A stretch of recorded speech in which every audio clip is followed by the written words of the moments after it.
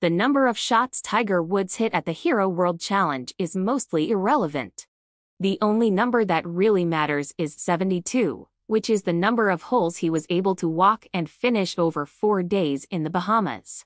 For the record, Woods shot exactly even par against several of the best players in the world and ended up finishing in 18th place. Ahead of Wyndham Clark and Zalatoris, but behind the other 17 golfers in the event. He shot 72 on Sunday with 5 birdies, 3 bogeys and a double.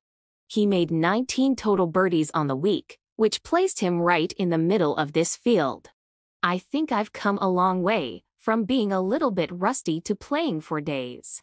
And knocking off a lot of rust, which is great, Woods told Golf Channel. The physicality of actually playing and competing again. I haven't done this in a while.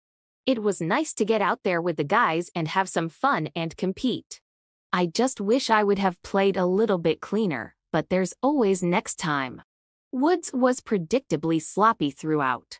The best iron player ever finished nearly last in approach play and wasn't much better around and on the greens. The good news is twofold. First, he has speed off the tee.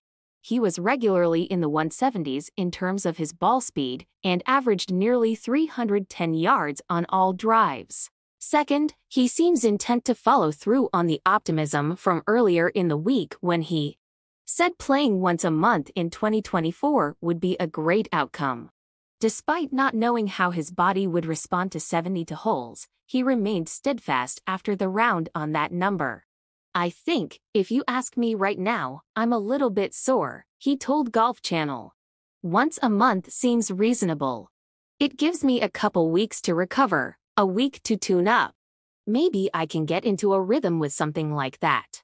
That's what the plan was going into next year, and I don't see why that would change. Anecdotally, Woods looked healthy. Or at least as healthy as is to be expected following the innumerable surgeries he's undergone, including the subtalar fusion he had on his ankle just after the 2023 Masters. Woods said repeatedly this week that the two options for him were to get an ankle replacement or the subtalar fusion, which seems to have helped. Though the rest of his body, back, neck and leg, is seemingly in a terrific amount of pain.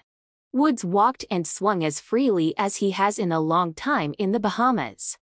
That's not everything, and it remains to be seen whether he can play his way to the level necessary to compete for PGA Tour events or even major championships, but there is certainly a sense of hope following his even par performance at this Hero World Challenge.